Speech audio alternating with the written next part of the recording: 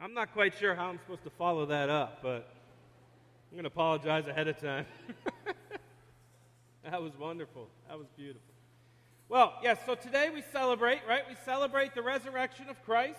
Yes, today we are here to proclaim that Jesus, who was dead, is now alive. He's been raised from the dead. He has defeated the power of sin and death, and we have been given the promise of eternal life.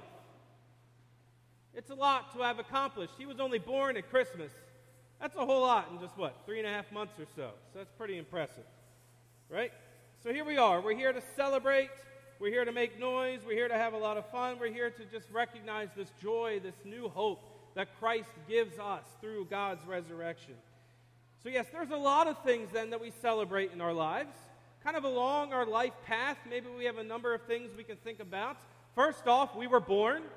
Congrats us, right? We're here. We did a good job about that. Our second big achievement, maybe we don't have to use diapers anymore. Most of us, about a year or so ago, I finally did it. So we're good there. We made our diapers, right? Now maybe we got through preschool or kindergarten. That's a nice accomplishment. We go through elementary school, middle school. Maybe some of us, we got through high school maybe. We did these things. And all the time we're thinking, what comes next, right? We're celebrating all these nice achievements. We're excited to be done with what it is that we just finished because now we're excited about not having to do all that homework anymore. We just graduated, right? We don't have to do homework or any projects or, show up to school every day. But then we go off from there and we have something else. We go find work. We go to job training. We go to college. We go to trade school, whatever it might be. Every time we celebrate, there's still something more to come. There is always the next thing that Christ and God is leading us in.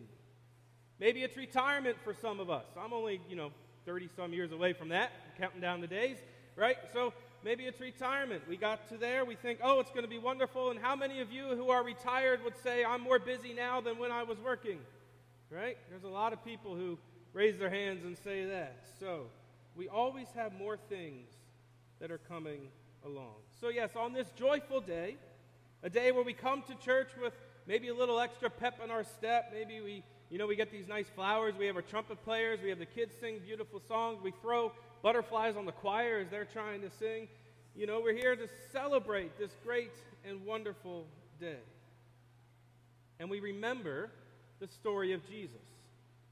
Jesus Christ, the Son of God, born of Mary, his birth was proclaimed by singing angels to the shepherds, by magi in the east coming to visit and to worship him, bringing him gifts of gold and frankincense and myrrh, the newborn king. And then we fast forward as an adult. Jesus gives his life on the cross for our sins, and on the third day is raised from the dead in glory, giving us the gift of eternal life. So let's take a look. Let's take a look at our gospel lesson today, our reading from Matthew. Verse 9, it says, suddenly, as the women are kind of going back to tell everybody what's going on, suddenly Jesus meets them. It says, greetings. And they came to him. They took hold of his feet. Who knows why it's important that they grabbed his feet? Any ideas? Why does it matter that Matthew's gospel tells us that the women grabbed his feet?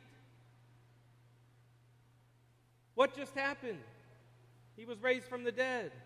So they're trying to prove what? That Jesus was actually raised and they weren't just there seeing a ghost or a vision where you couldn't actually touch it. Matthew is telling us by having the women grab his feet that yes, the resurrected body of Christ is standing there in the flesh. Well, that's pretty cool. We could end it there and celebrate and worship. But there is more. The story doesn't end there. Because in verse 10, Jesus says to them, do not be afraid.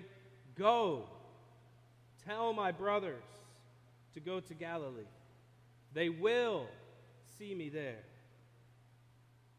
Just like our endings in which we move into a new beginning, our celebrations today is not the capstone to the story of Jesus' life, but instead it's a mark of a new beginning. It's the movie that's set up perfectly for the upcoming sequel.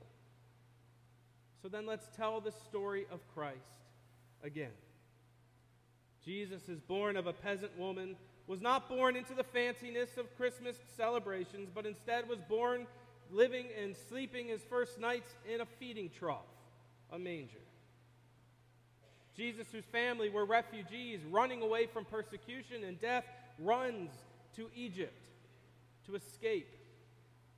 Jesus, then, who feeds 5,000 people and more with only 5 loaves and 2 fish. Jesus, who spit in the dirt and made mud and wiped it on the man's eyes to give him new sight so that he could see. Jesus, who traveled around and ate with and did ministry with a big group of fishermen and tax collectors and prostitutes and other people considered society's outcasts. Yes, a Jesus who was not afraid to get his hands dirty.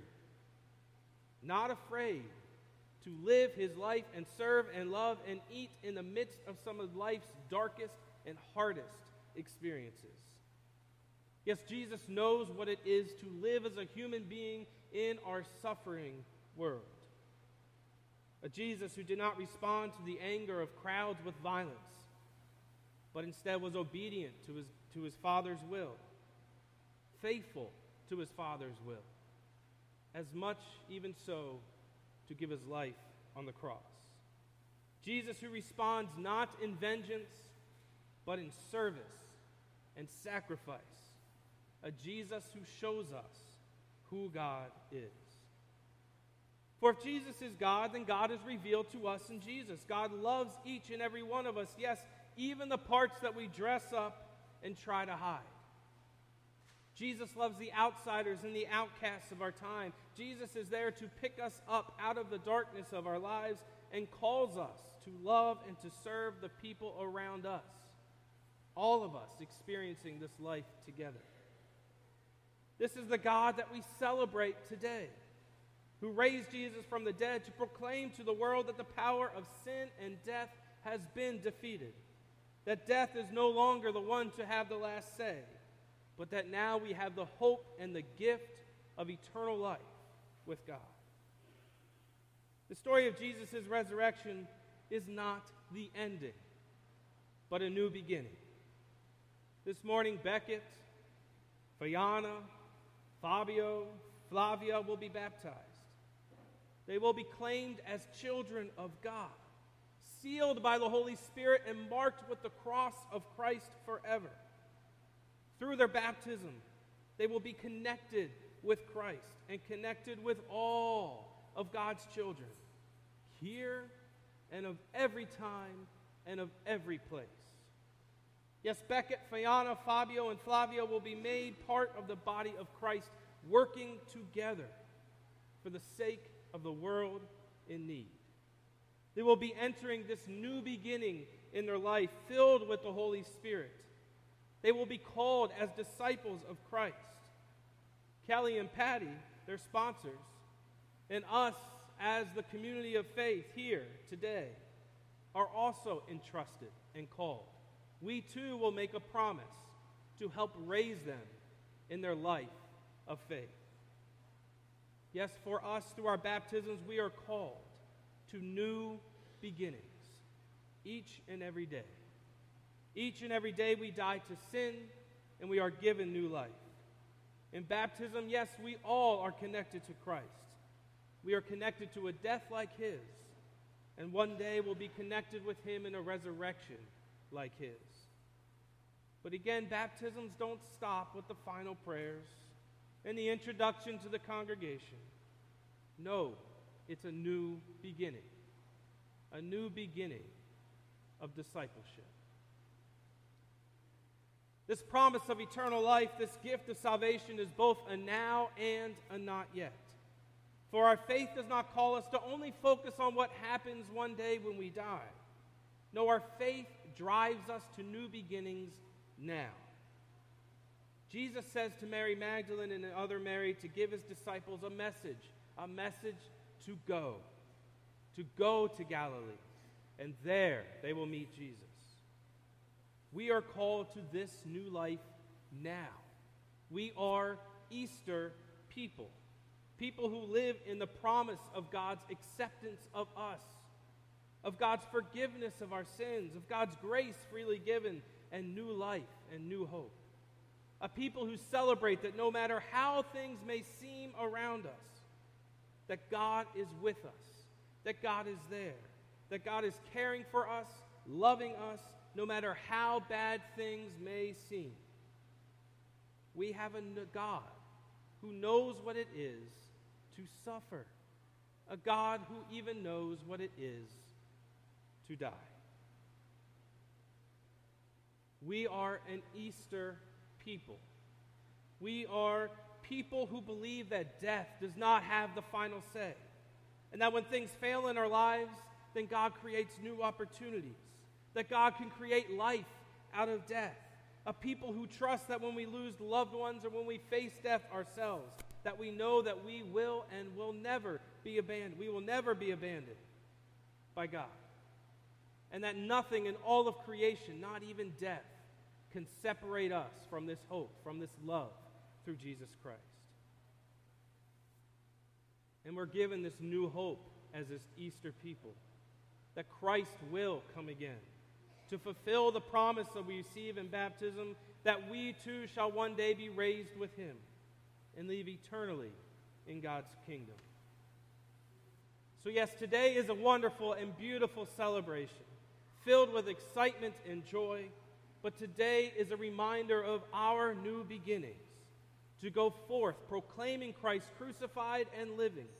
We proclaim a God who knows what it is to get God's hands dirty in a loving world, who responds to the violence of the world not with punishment or revenge, but with love, acceptance, new life, and forgiveness.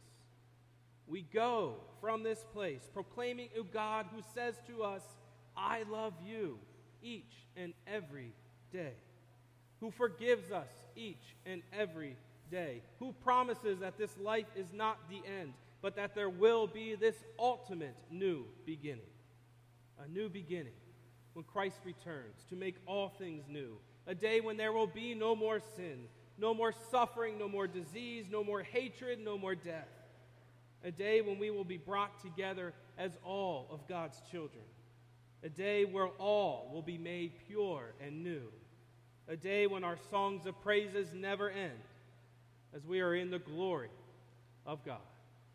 Happy Easter. Amen.